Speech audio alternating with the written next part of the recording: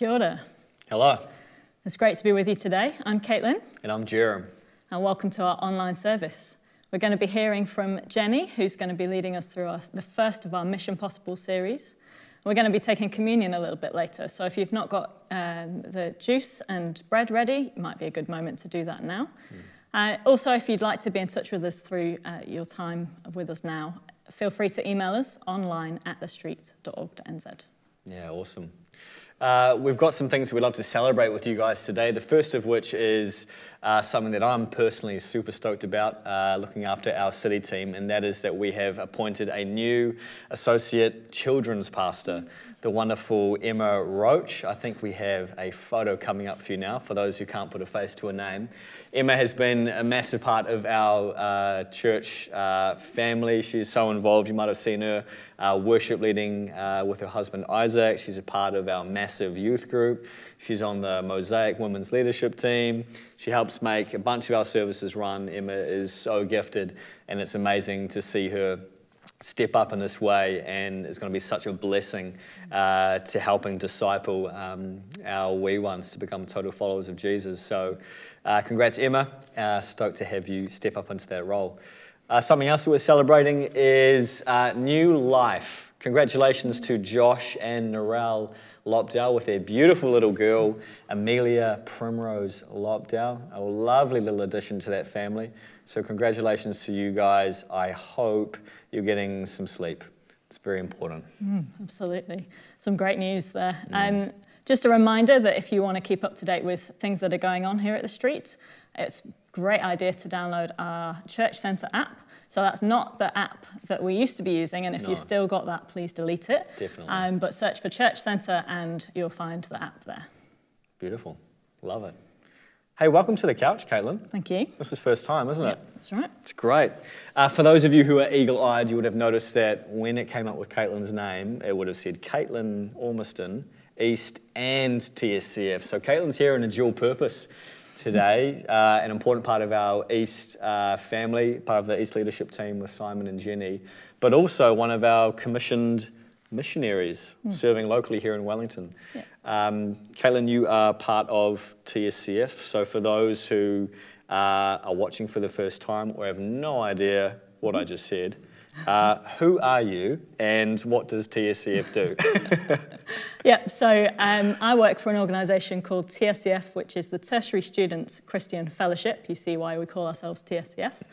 And our vision is to see students reached for Christ and changed for life. So we have groups across the campuses of universities and polytechs all across New Zealand, and our desire is to see the students that are in those groups coming to know Jesus for the first time and sharing him with those that they come across, those in their courses, those that they live with all over the university campus. My role is the Chief Operating Officer, so I run all of the admin functions, all of the kind of back office things that go on to support the work on campuses. Cool. You're the engine room. Something like that. Yeah, the engine room. It's good. So, such an important ministry, I mean, for anyone, but I guess especially students at such a, can be a tumultuous time of their lives. Over the past months, what have been some of the highlights, maybe some of the challenges? What's been going on for you guys? Yeah, I mean, I think just like for everyone in this last little while, it's been a challenging time. I heard recently that in the first few weeks of the semester at the beginning in February, about 80% of students in halls at Vic in Wellington had COVID. Wow. So if you can imagine going to university for the first time ever and 80% of the people that you live with are locked down because they're ill. It's not a great way to start your university experience, right? So it's been hard to build momentum this year. It's been hard for students to get out and meet people, never mind share their faith with them. So it has been hard, and that's been across the country. But it's also been really encouraging, particularly recently. We just had our national gathering down in Queenstown, and it was great seeing students from all over the country come together and share stories with each other, be trained and equipped together so that they can go out back to campuses with a love of Jesus and excitement and enthusiasm to share him back in the student world. Yeah, it's awesome. And what sort of fruit are you guys seeing from the campus ministries? It's been exciting to think of a couple of things recently, particularly out of Wellington. So one of the people that was at our conference in Queenstown recently is a guy who grew up in Wellington, never really explored faith while he was here, but when he went down to Lincoln University, he started meeting some Christians and they convinced him to study the book of Luke with him. Right. And over the course of about 2 years, they studied Luke together.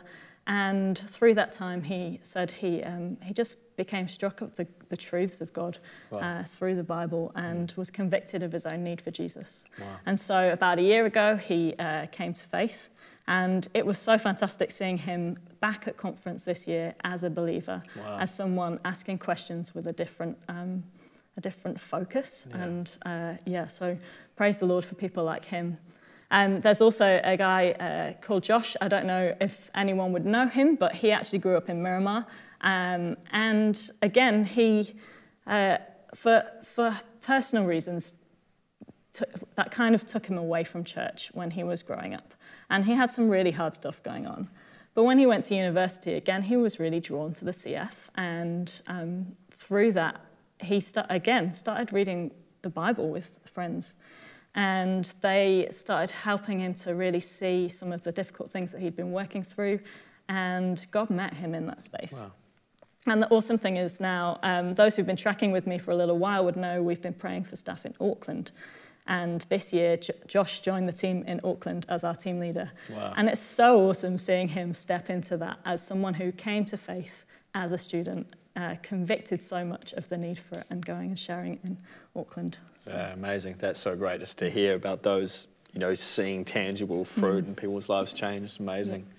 Yeah. What can we be praying for, Caitlin? Lots of things. It's the beginning of a new semester, and as I said at the beginning, it was hard starting the year this year because Clubs Days got cancelled, students were in lockdown. But actually, just now we've had a do-over.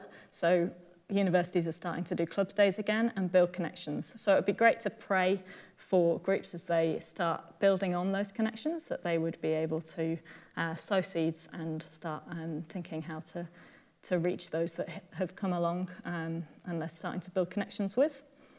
I think it would be great to pray for the students of New Zealand. I think it's such a lonely time to be a student, and particularly if you think people who are in their third year have never known university without being in a pandemic. Yeah, that's true. It's just sad and hard and lonely. So pray for the students of New Zealand and that God would meet them. Thirdly, for TSCF, it would be great to pray for us in our recruitment. We've had some hard things in Wellington, especially this year, and we will need some new staff on our team here. So please pray for new staff to be convicted of what there is to do in Wellington and join the team. But also in the office, we've got quite a lot of vacancies, and we are quite stretched. So please pray that God would provide there. Yeah, it's important. Thanks. That's great. Hey, thanks so much. It's really cool to hear about what you're up to and everything God's doing through TSCF. And, for us at the street, missions is such an important part of who we are and what we do. And once a month, there is a missions prayer night that a bunch of people gather over Zoom just to pray for our missionaries like Caitlin and others around the world. The next one is coming up on Monday, the 25th of July. 7:30 till 8:30, and if you want the Zoom link for that, you can email missions@thestreet.org.nz. Caitlin, I'd love to pray for you and TSCF and pray for us as we stop talking and transition into worship. So important what we do. We gather as a service to worship our living God. So I'll pray and then hand over to the team. Oh, Father, thank you so much for what we've just heard, Lord, hearing how you are moving through organisations like TSCF on campus and hearing those stories of lives changed. Lord, we worship you and praise you for the work that you graciously allow us to partner with, Lord. I thank you for Caitlin. I thank you for her heart to serve you, Lord, and serve the students of New Zealand. And Lord, of these requests that she has brought up, Father, we hand them to you and say, Lord, please make a way. Lord, where there are staffing needs, where there's volunteer needs, Lord, we ask that you fill those, Lord, with the right people, Lord, to release TSCF and their partners to continue to reach people across this country. Lord, we pray for our students, Lord, for those who are really battling. Lord, I pray that you would minister to them, Lord, through Christians on campus, that they would find a friendly face and a warm spirit, Lord, someone who can come alongside them and encourage them. And also I pray you would bless that ministry, bless Caitlin and all that she's doing with it too. And Father, now as we turn to worship, Lord, as we're about to sing, Lord Father, I pray that the words of our mouth, Lord, as David said, may the words of my mouth and the meditation of my heart be pleasing to you, O Lord, our rock and our Redeemer. We give you this time. We thank you in Jesus' name. Amen.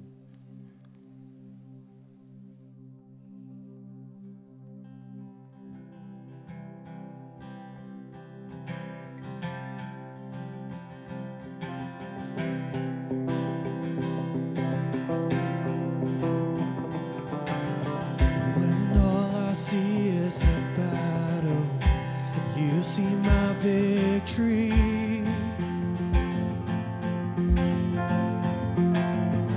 When all I see is the mountain, you see a mountain move. And then as I walk through the shadow, your love surrounds me.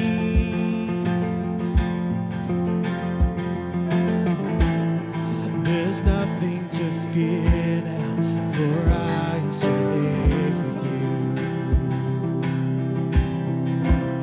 So when I fight on my knees with my hands lifted high. Oh God, the battle belongs to you, and every fear I lay at your feet.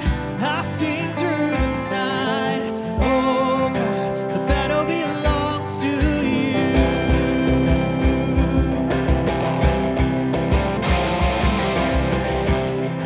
And if you are for me, who can be against me?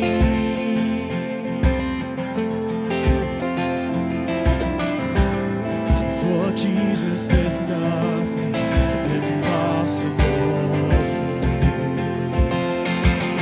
'Cause when all I see are the ashes, you see the beauty. When all I see is the cross, God, you see the empty tomb. So when I fight on my knees with my hands lifted high. Oh God, the battle belongs to you, and every fear I lay at your feet. I sing through the night. Oh God, the battle belongs to you.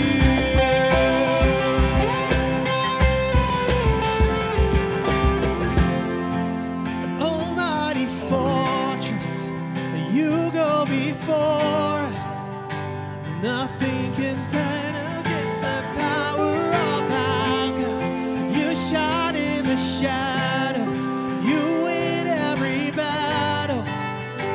Nothing can stand against the power of our God. An almighty fortress, you go before us. Nothing can stand against the power of our God. You shine in the shadows,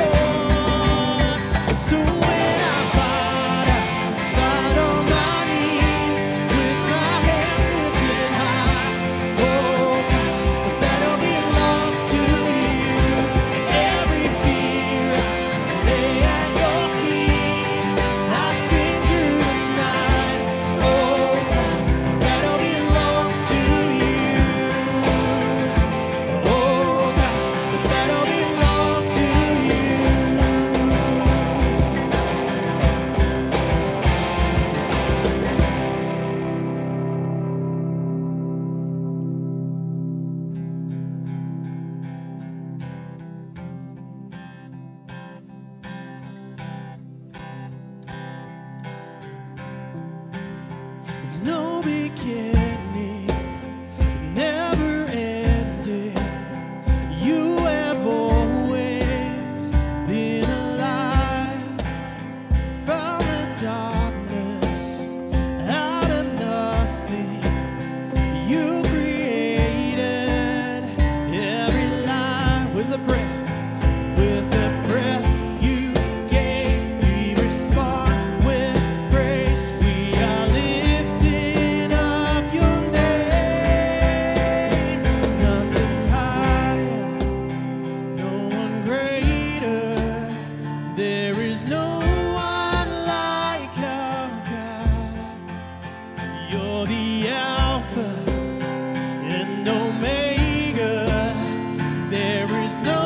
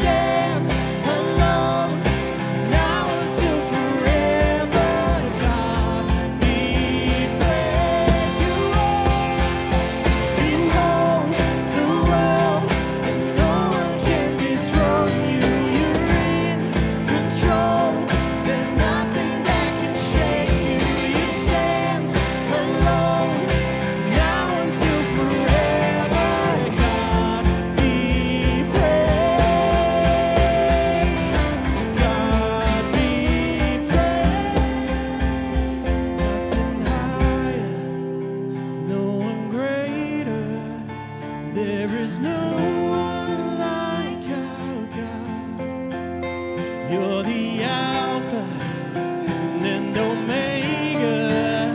There is no one like our God. No, nothing higher, no one greater. There is no one like our God. You're the Alpha and Omega. There is no one like our God. You hold the world and no one can dethrone you. You're in control. There's nothing that can shake you. You stand alone now until forever. God be praised. You hold the world and no one can dethrone you. You're in control. There's nothing that can shake you. You stand alone now until forever. God be praised. God be praised. Nothing higher, no one greater. There is no one like our God. You're the Alpha. You're the Alpha and Omega. There is no one like our God.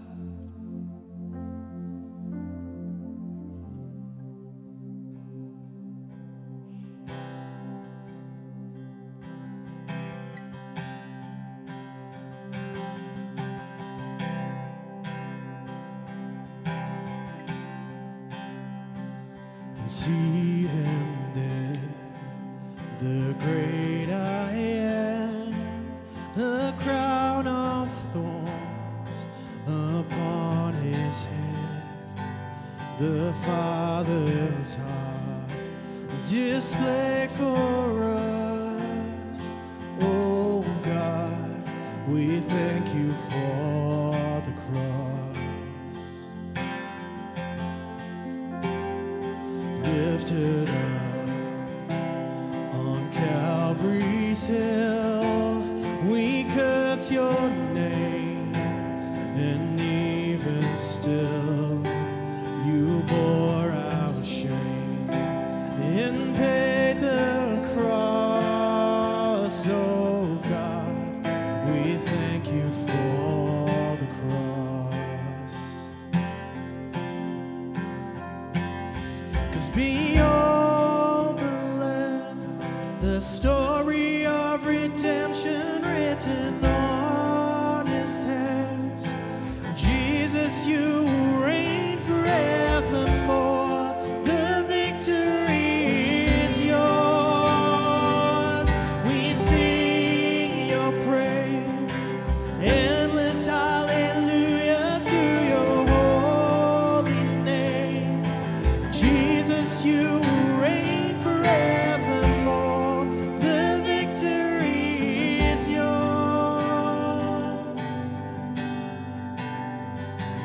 All for us, this sacrifice for every sin. Our Savior died, the Lord of life can be contained. Our God has risen from the grave. Oh, God has risen from the grave.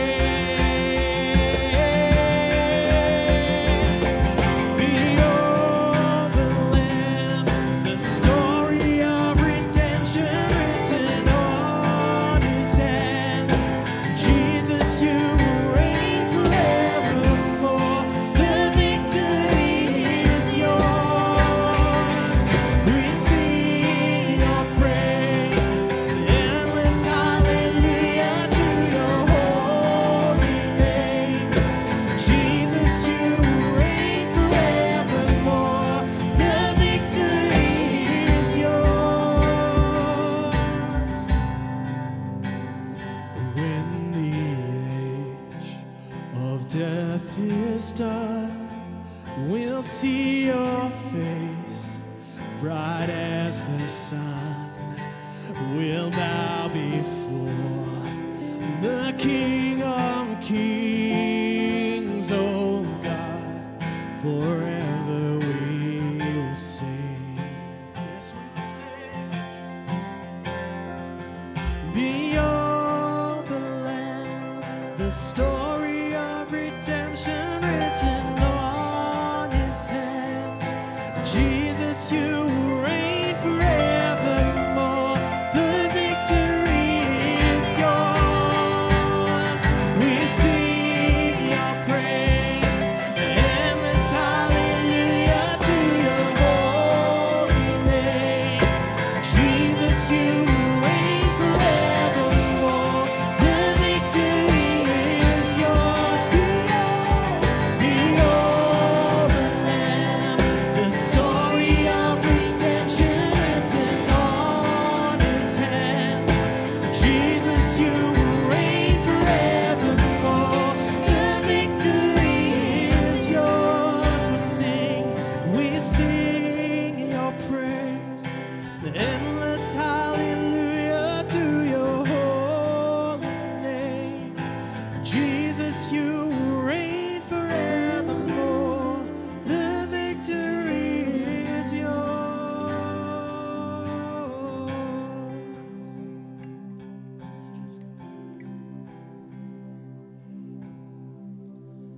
Just going to pray for Jenny as she talks to us from God's word today. God, I pray that you just speak so powerfully through Jenny, that your words become her words, and that your message of who you are and the truth of who you are and what you are telling us just comes through super clearly as well, God. So yeah, we lift Jenny up as she talks to us today. And amen. My husband, Simon, and I have 3 daughters, Gracie, Jess, and Izzy. And today I want to introduce you to Izzy. She is 11, and as you can see, she is an absolute character. Now, the rule in our house is when the girls get home from school, they have to make their lunches before they can do anything else ready for the next day. So they're not allowed screens until they've made their lunch boxes. Now, Gracie and Jess are pretty good at getting on with it and sorting themselves out. But often with Izzy, I'll come in to see how she's getting on, and she's in the garden looking for caterpillars. And I'll say, Izzy, have you finished making your lunch? And she'll say, oh, no, sorry. So back into the kitchen, she'll carry on making her lunch. Maybe I'll make a cup of tea and go and sit down. I turn around and she's gone again. And this time she's in the bathroom practicing putting high ponytails in her hair. Or whatever it is, but you get the picture. If you came in part way through her making her lunch for the next day, I think you'd find it very difficult to guess what she was meant to be doing. And it made me wonder, if you could watch my life like a movie, that's a scary thought, isn't it? Even if you could watch the last week of my life on this screen right now, and you had to guess, what is the thing that Jenny has been tasked to do? I wonder what you would guess.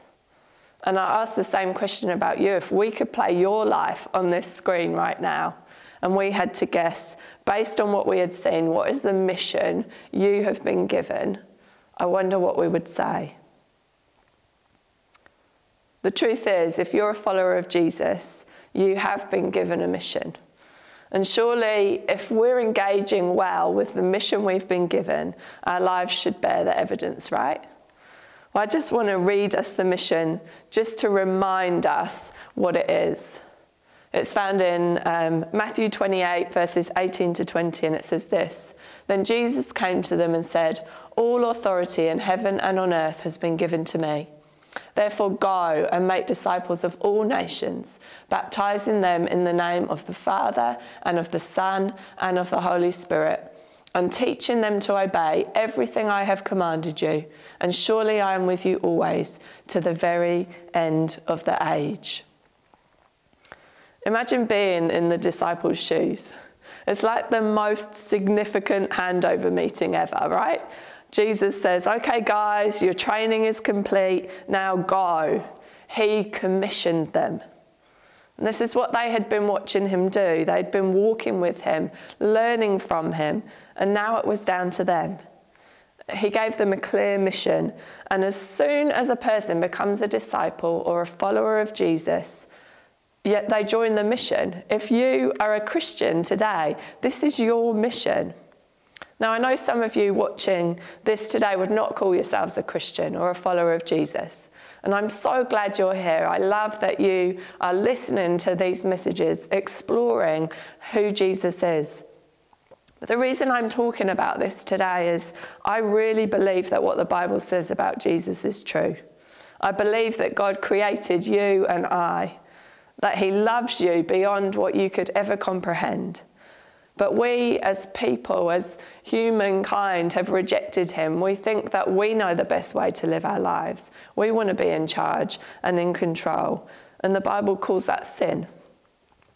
But God loves you so much that he sent his son, Jesus Christ, to die as a punishment for the sin of every person who has ever and will ever live. So that if you believe in him and accept that you're forgiven and adopted into God's family. You see, sin separates us from God, but believing in Jesus unites us with God forever. And that's why this series, this message today is important. Even if you're skeptical about Jesus, just imagine if this really is true. Isn't that the kind of news that everyone should have the opportunity to hear and to respond to? And so that's why we're taking these 3 weeks to talk about the mission, because it matters. So let's just think back to the mission that we've been given that I just read. This section in Matthew is called the Great Commission. Now, a commission is a formal sending. If you commission someone, you formally send them to do something. And I imagine in this moment, Tom Cruise in Mission Impossible, it always says to him, your mission, should you choose to accept it. But I think for so many of us, we've misunderstood. It clearly is a commission, but I think if we're honest, our lives demonstrate that we've interpreted it as permission. We treat the Great Commission like the Great Permission.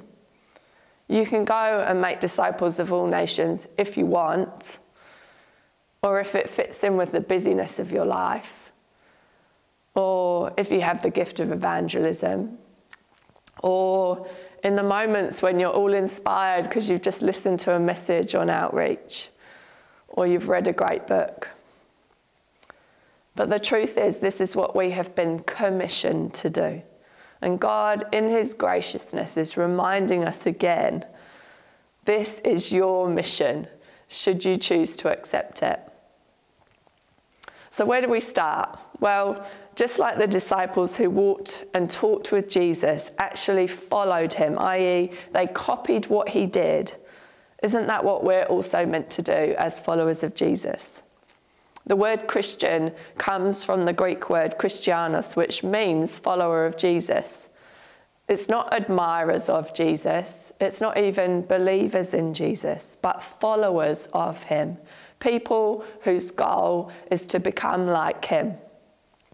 Now, the reason I say all of that is because it's like sometimes we separate this mission that we've just been talking about from the rest of what it means to be a follower of Jesus. We treat the mission to reach people, outreach as we often call it, like this optional extra to our following of Jesus.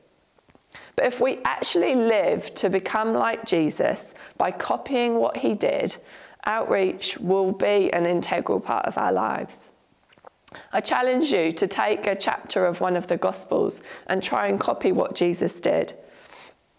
I'm certain it would include talking to people about God, about his kingdom. It would include praying for people. It would include stopping to show kindness to people. Because Jesus loved people and he acted in line with that at all times, whoever they were. And so if we live to become like Jesus, outreach will be natural and integral to our lives. I want us each to consider today what it would take for the movie of my life, for the movie of your life, to show that I'm actually on this mission that Jesus has given us. So let's look at how Jesus did it. We're going to be in Matthew chapter 9, verses 35 to 38. And so I'm going to read that now. It says this: Jesus went through all the towns and villages, teaching in their synagogues, proclaiming the good news of the kingdom and healing every disease and illness. When he saw the crowds, he had compassion on them, because they were harassed and helpless like sheep without a shepherd. Then he said to his disciples, "The harvest is plentiful, but the workers are few. Ask the Lord of the harvest, therefore, to send out workers into his harvest field." Now, we're going to be looking at these verses over the next 3 weeks.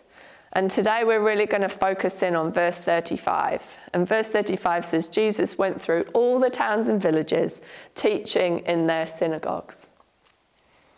When dinner's ready in our house, often the conversation will go something like this. I'll say to one of the girls, "Can you please go and tell Dad that dinner's ready?"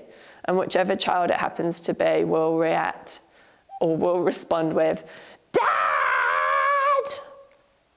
Dinner!" I wonder if any of you recognise that scenario. I wonder, though, to what extent we can all be a bit like that with our mission, outreach, telling people about Jesus. We go to church on a Sunday and we play our part in having great services. And if we're really trying to reach people, we make sure our services are welcoming for people who are new to church or exploring faith. We explain things, we explain words, we explain concepts. We try and make people feel at home as possible. We give people an idea of the next steps we'd love them to take. We make people feel welcome because we genuinely want any person, whatever their beliefs, to experience our church as a safe place to belong and to explore who Jesus is. We sing our hearts out. We preach about Jesus. Then we go to life groups each week and we sit with other Jesus followers and we talk about Jesus and we talk about the Bible and we encourage each other. And all of those things are really important, by the way. I'm not saying that we should stop doing any one of them. But if the only times we're sharing stories of faith and talking about Jesus are when we're with other Christians, it struck me that it's a bit like one of my daughters yelling from her seat in the lounge. If Dad's close enough to hear, then he'll get the message. But she's not really too bothered about whether he actually hears. You know, she's delivered the message and she feels like her responsibility has been discharged. You know, this verse today tells us that Jesus went through all the towns and villages teaching in their synagogues. He didn't expect people to come to him. He went to them. And I did a bit of reading in preparation about the first century synagogues, and they were likely used like Jewish community centres. So Jesus was making sure that he spent time in the places and spaces that people who did not yet believe in him were.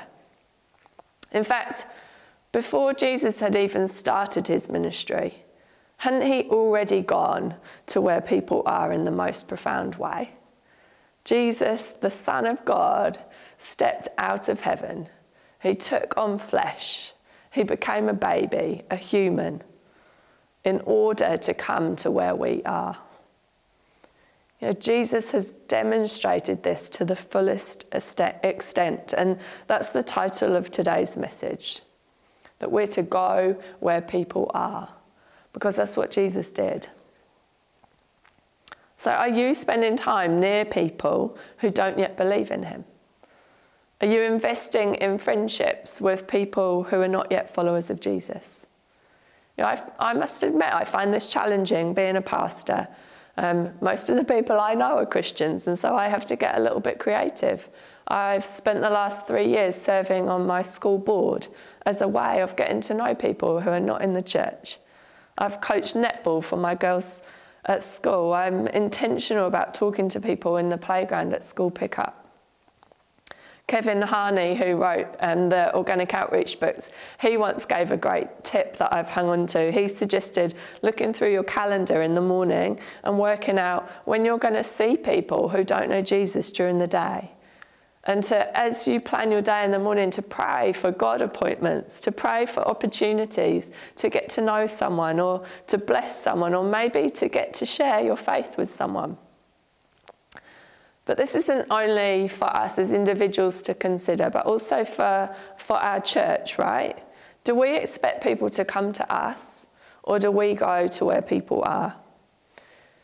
You know, many of you will know we launched East over 4 years ago now to be missional. It was 100% our heart to have a location of the street in the eastern suburbs to be where people are. And yet we spent the first 2 years gathering on Sundays, expecting people to come to us.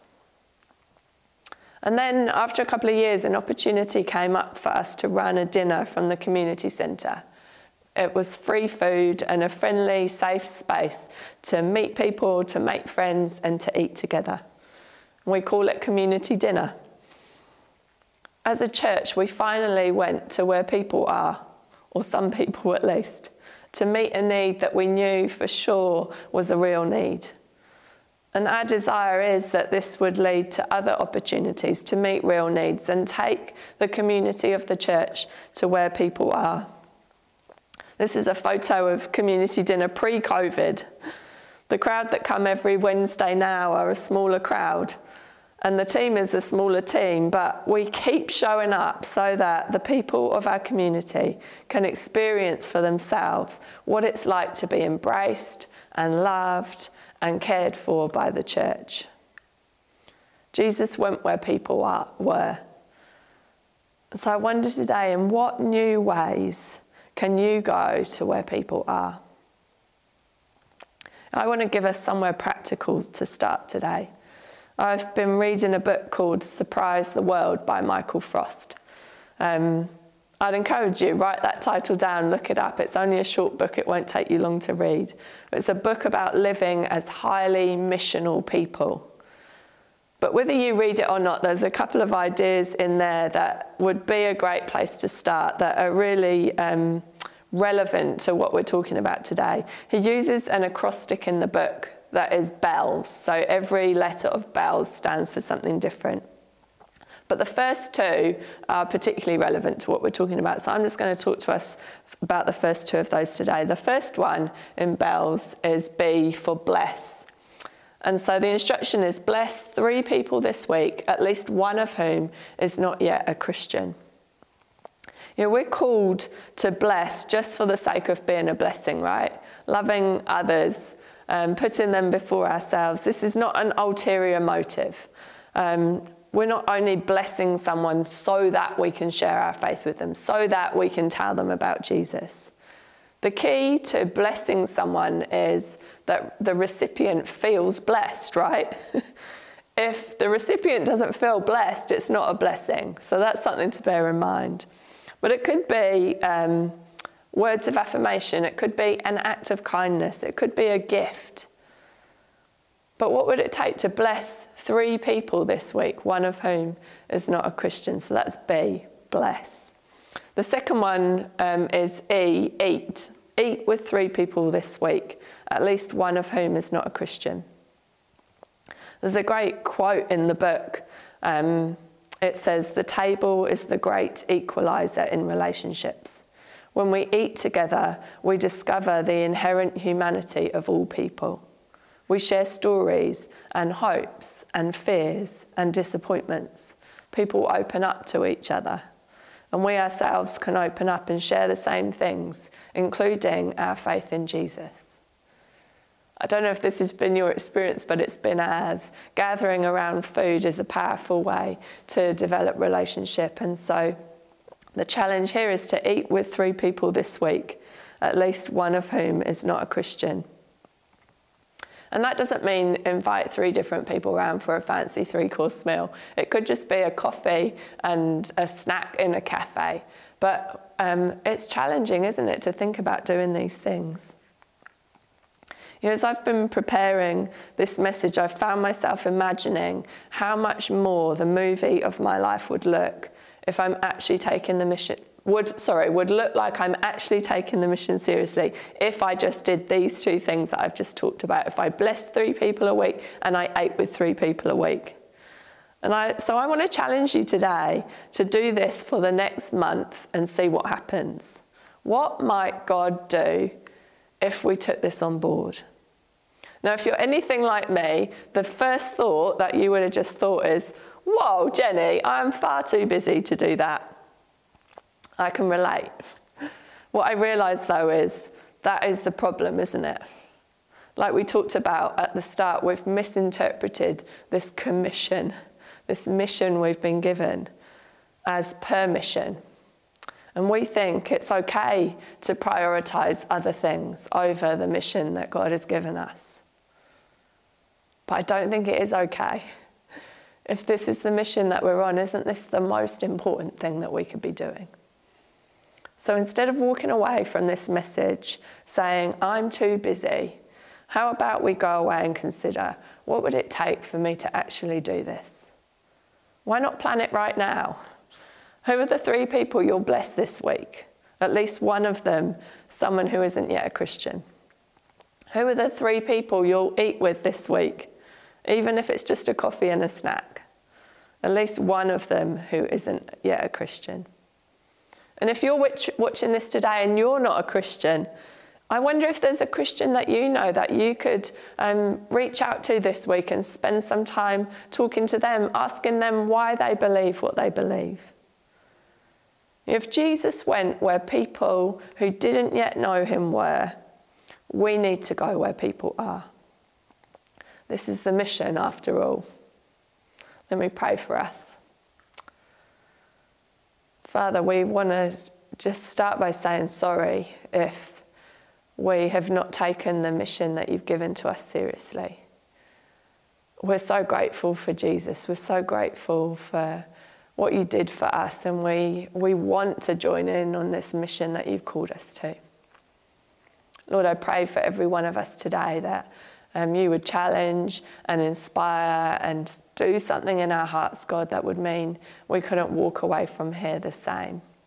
Lord, I pray for every one of us that the movie of our life would look a little bit more like the mission that you've called us to this week. So we commit ourselves to you. We love you, Lord. We genuinely believe this is the best news anyone could ever know. And so we commit ourselves now to sharing that with the people in our lives. We love you, Lord. Fill us, be with us. In Jesus' name, amen. Well, what a powerful message. What a challenge that Jenny laid down just there. What's your takeaways, Jeremy? Yeah, I mean, what a great way to open our 3-week series. And I loved just that little statement, you know, whether Jesus sent us out on the great commission, but often we can treat that as the great permission. And just the way that Jenny teased that out, you know, that sense that we sometimes think that, I'll share my faith when I feel like it, or if I have time, or maybe when I'm feeling particularly inspired, where it's like, no, it's not the case. Like, we are a sent people. Like, God himself has commissioned us to go. Like, we have more than permission, you know. It's, I loved how she brought that out. Yeah. Wow. What about you? Yeah, I just was thinking about those 3 things, the three people that I could bless this week, or the 3 people I could eat with, who I could share at the table with. Who are those people that I can do that with on a weekly basis, and how can I be building relationship with people as I do that? As she said, the table is a great equalizer, and so true, isn't it? And I was also struck by when Jenny said, Jesus is the Son of God, stepped out of heaven in order to come to where we are. And that is just such a powerful reminder of why we're here. And like you said, that it's not just something, sharing our faith is not just something that we do when we feel like it, but that's why Jesus came, and that's what living our faith out is. And just as we think about Jesus as the Son of God stepping out of heaven and coming to meet us where we are, so it's a great opportunity each week that we get to share communion as well. And that comes partly out of what Jesus would do. He would sit and he would eat with his friends. And I was thinking of that and thinking about the Last Supper this week, and looking at Jesus' words in Luke when he was sharing at the table with his friends and even with those who were going to betray him. It says he took bread, gave thanks and broke it, and gave it to them, saying, "This is my body given for you. Do this in remembrance of me." In the same way, after supper, he took the cup, saying, "This cup is the new covenant in my blood, which is poured out for you." And when Jesus was sharing at the table, he was also leading those with him to know something of who he is and what he was here to do, that he would die on the cross, so that they and we might have life in him. And so as you share communion now, maybe that's something you want to reflect on. Jesus' death on the cross, Jesus' body and his blood shed for you so that you might have life. So I'll pray, and then if you'll have a bit of time to take communion together. Lord, we thank you so much for Jesus. We thank you that you didn't leave us to work things out on our own, but for that reminder that Jesus stepped out of heaven to come and meet us where we are. Thank you so much that you've saved us and that we can have life in you.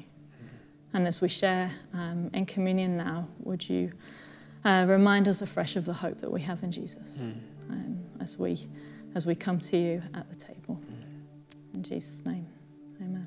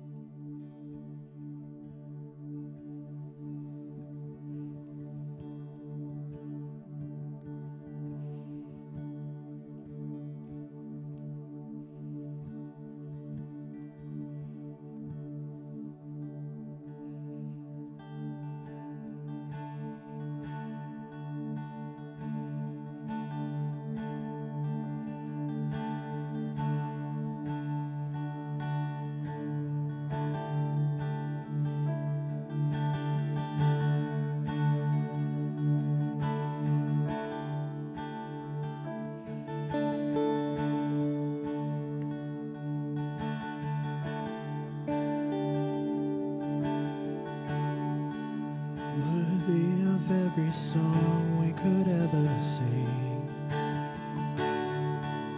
worthy of all the praise we could ever bring, worthy of every breath we could ever breathe. We live for you.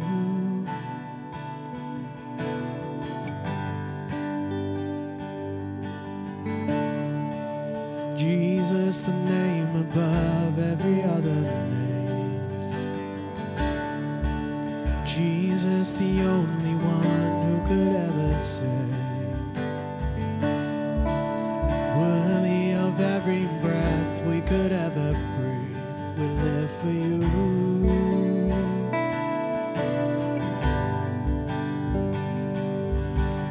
Holy, there is no one like you. There is none beside you. Open up my eyes in wonder. Show me who you are and fill me with your heart and lead me in your love to those around me.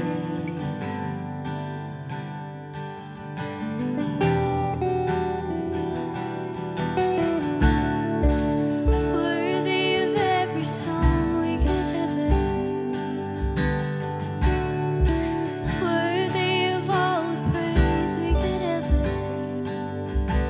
bring, worthy of every breath we could ever breathe. We live for you.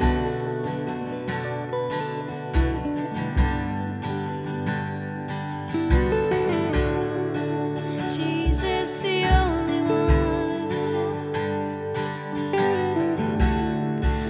Jesus, the only one who could ever save, worthy of every breath we could ever breathe. We live for you. Oh, we live for you. Holy, there is no one like you. There is none beside you. Open up my eyes in wonder. Show me who you are and fill me with your heart and lead me in your love to those around me.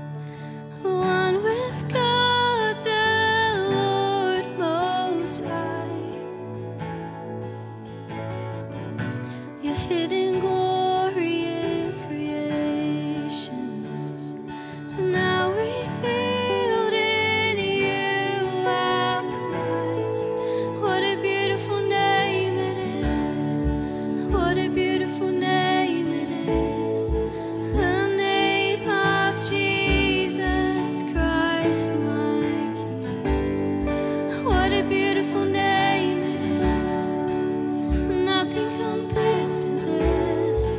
What a beautiful name it is. The name of Jesus.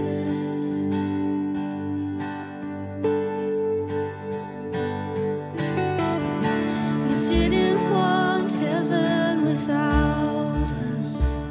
So Jesus, you brought heaven down. My sin was great, your love was greater. What could separate us now? What a wonderful name it is. What a wonderful name it is. The name of Jesus Christ, my King. What a wonderful name it is. Nothing compares to this. What a wonderful name it is. The name of Jesus.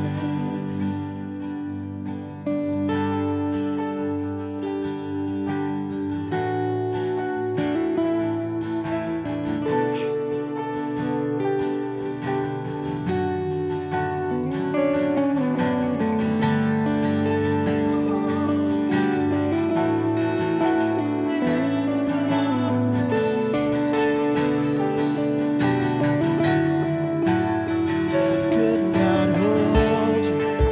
The veil tore before you. You silenced the boast of sin and grave. The heavens are roaring the praise of your glory. For you are raised to life again. You have no rival. You have no equal. Now and forever, God, you reign. Yours is the kingdom. Yours is the glory. Yours is the name above all names. What a powerful name it is. What a powerful name it is. The name of Jesus Christ, my King. What a powerful name it is. Nothing can stand against. What a powerful name it is. The name of Jesus. You have no rival. You have no equal. Now and forever, God, you reign. Yours is the kingdom. Yours is the glory. Yours is the name above all names. You have no rival. You have no equal. Now and forever, God, you reign. Yours is the kingdom. Yours is the glory. Yours is the name above all names. What a powerful name it is. What a powerful name it is. The name of Jesus Christ, my King. What a powerful name it is. Nothing can stand against. What a powerful name it is. The name of Jesus.